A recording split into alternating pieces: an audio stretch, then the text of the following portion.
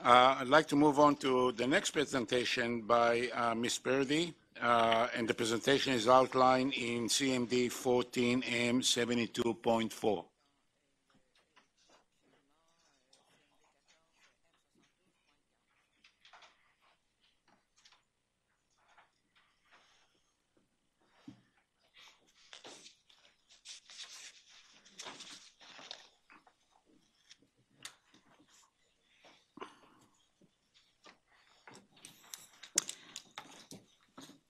Good morning. My name is Margaret Purdy, and I'm a consultant engaged by CNSC to undertake an independent evaluation of that organization's performance in you've heard much about already this morning.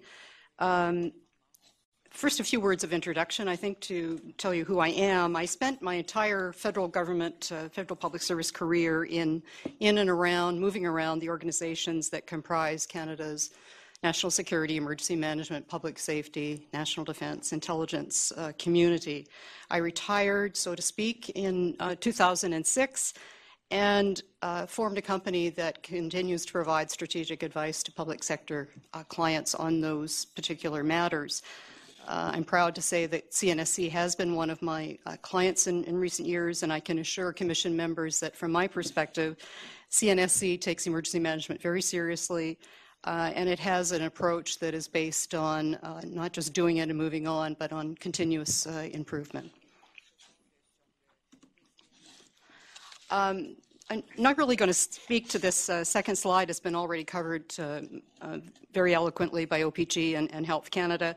However, I must say that as I said, I've been working in and around emergency management programs for about 40 years, and this unified response was, in my view, the most ambitious, the most bold exercise I have ever witnessed in this country, and the most professionally organized and most sophisticated.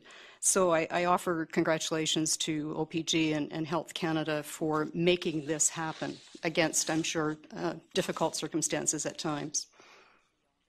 Slide 3 summarizes my specific remit, and that was to provide an independent perspective on CNSC's performance during the May exercise, not its entire performance, but rather its engagement at the strategic level in the areas that are shown on this slide in the first bullet. I had full access to people and places and documents throughout the 3 days, and I took steps after the exercise to try to fill in some of the blanks because I could not possibly be everywhere all the time. I believe Commission members have received my evaluation report, so this morning I just want to focus on principal findings and recommendations. Every exercise has artificialities and limitations, so this slide is not a criticism. Even the most sophisticated exercises, such as this one, you have to draw the line somewhere. So this slide really points to some decisions that were taken at the design phase that meant that CNSC and other participants were not fully tested in such areas as support to deputy ministers, support to ministers, international relations, or the response and recovery phase. In the middle of the slide, I introduce, I guess, what is a recurring theme in my report, and that is that responding to the impact on Canada of the 2011 Fukushima incident, I think was extremely useful in terms of preparing Canadian organizations to deal with a serious event at one of our nuclear power plants. But it didn't come close to testing players to deal with the many challenges that would accompany a significant domestic nuclear emergency. Neither did exercise unified response. Again, that's not a criticism. That wasn't the intent of the exercise, but it is, I think you have to keep reminding yourselves as we go forward and think about what actions to take, that a domestic event would take all the responding organizations, including the Commission, into a whole other dimension. We hope we never have to get there or do that, but it is something to think about. Overall, I was thoroughly impressed by CNSC engagement in this exercise, not only over the 3 days, but also in terms of preparatory work, training, updating of policies and procedures, and so on. CNSC knew this was a unique opportunity, and they took full advantage of it, up to and including President Binder and his senior team. Indeed, CNSC was, both in terms of numbers and dedication, I think, among the most engaged of any federal entity throughout the exercise. And that engagement was serious, it was professional, and it was genuine. As I say, I think on this slide, it really felt real over the 3 days. Regulatory responsibilities were CNSC's preoccupation. I think that's rightly so. Communications and collaboration with OPG were constant, proper, and productive. CNSC monitored the operator's actions diligently and used its regulatory powers when it deemed necessary. My only negative comment is minor, and it relates to what appeared to be an old-fashioned way in which technical data moved to and from the regulator and the operator. CNSC was an active player interdepartmentally at the federal level, and I give some examples of that on this slide. Overall, I think that the exercise displayed a high level of integration of responses under both the FNEP and the FERP that my fellow presenter from Health Canada has explained. There was, however, much more, and quite deliberately so, much more attention on validating this new plan, the Federal Nuclear Emergency Plan, and so there was focus on the technical and scientific aspects and support to the overall response, and much more so than on intergovernmental, interdepartmental, and international relations. Again, in a real situation on Canadian soil, the demands on and the expectations of CNSC in these particular areas, I think, would have been enormous. The next two slides summarize my observations with respect to CNSC's role as, quote, the on-site authority. The exact language in the FNEP is provided at the bottom of this page. And I think, as Commission members know well, the actions taken on site in the first 24 to 72 hours are critical in terms of preventing or mitigating off-site impacts on public health and the environment. And during these critical hours, the only federal player with an on-site presence and nuclear power plant expertise will be the CNSC. And CNSC partners would expect CNSC not only to contribute to technical assessments jointly, but also to help them understand what is happening and what's likely to happen, so they can make appropriate plans for various scenarios in the coming days and weeks. The Health Canada presentation, I think, identified this as strategic planning and an area for improvement.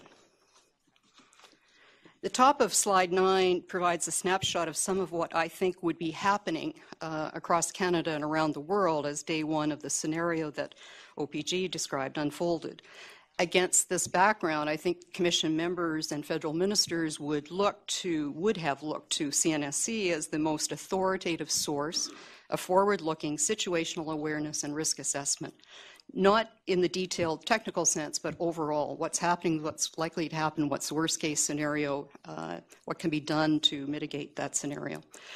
This element of CNSC's response was really not tested extensively during the exercise. Certainly, both Health Canada and CNSC provided this kind of guidance at the public safety-led Assistant Deputy Minister phone call meetings that took place. But I think the exercise overall raised questions about CNSC's role under the FNEP as this on-site authority, and questions about what partners expect from CNSC in this role.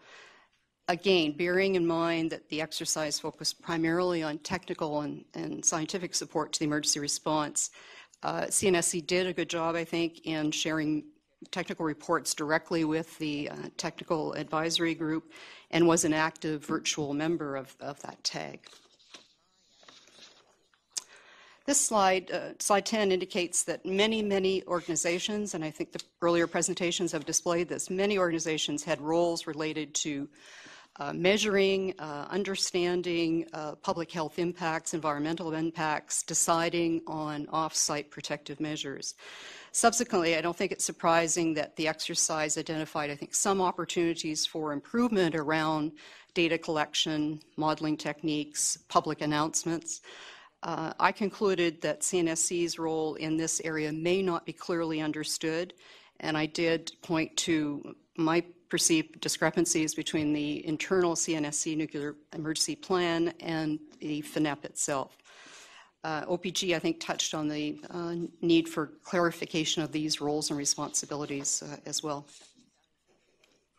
The public communications component of CNSC's emergency response will be crucial, I think, because of the pervasive fear factor, the overall public communications response, the generally low public understanding in Canada of nuclear matters, the proximity of Canadian plants to the US border, and so on.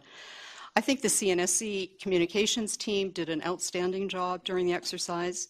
They collaborated with all players all the time. They tested their own responses across their entire mandate, including social media, which is increasingly important in these kinds of events. But here again, I did spot inconsistency between CNSC's internal response plan and the FNEP in terms of which organizations will be the main or the primary sources of public and media information on on-site conditions, emergency response, and protective actions. I think the OPG lessons learned also identified some lessons learned in this regard. Final area I examined was internal governance and decision-making within CNSC.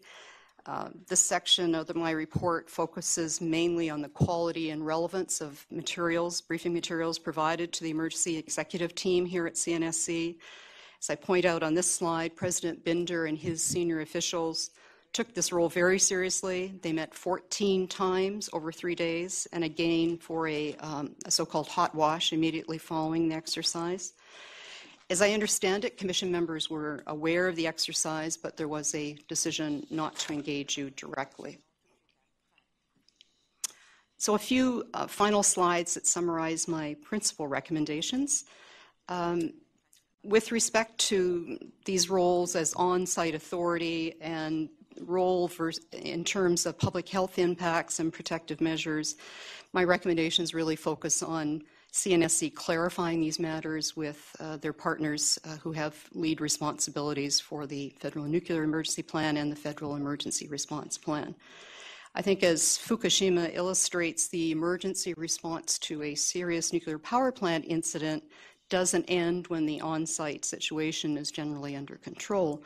A multitude of headaches and challenges have to be managed in the restoration recovery phase, sometimes stretching years and even decades. The FNEP specifically excludes planning for this phase, and I understand why, but I do think these are topics that do need attention, at least to identify the areas that will need attention during recovery and restoration, decisions that will be required, resources that might be marshaled, the organization that will be put in place to manage it. With respect to public communications, again, I recommend that CNSC initiate dialogue with FNEP and FERP lead departments to ensure a shared understanding of federal responsibilities during domestic emergency management and how CNSC can meet its statutory requirements, which you know well in terms of one of the two main objects in the legislations establishing CNSC are to do with public dissemination of information, how you can meet that obligation while still being a viable and constructive partner in the overall public communication effort by the federal government. I also recommend sustained attention to identifying and training federal spokespersons, an area that the exercise touched on, but really only lightly. With respect to the International Nuclear and Radiation Events Scale, those who don't know, it's a worldwide tool that's used to communicate the safety significance of an event. I recommend that CNSC review its procedures, including whether there should be a role for the emergency executive team in assigning ratings to events in Canada. You'll recall that was a controversial aspect of the Japanese response to Fukushima, and it did generate considerable confusion. Slide 15 summarizes my main recommendations with respect to its decision-making and capacity. I think it would be prudent to include Commission members in future exercises of this type. The remaining recommendations relate mainly to, they're very internal to CNSC, and they're aimed at providing the best possible support to senior decision makers. Finally, I think CNSC should conduct a full review of its online connectivity, its use of information technology during an emergency, including exploring the feasibility of direct data feeds from all Canadian nuclear power plants.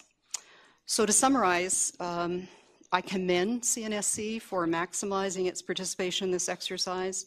Its performance was serious and professional, and it should give Commission members a high level of confidence in CNSC's readiness and certainly in its preparedness to take on the lessons learned and to continue on this continuous improvement program that I have seen. So that concludes my presentation. I'd be pleased to take your questions. Thank you.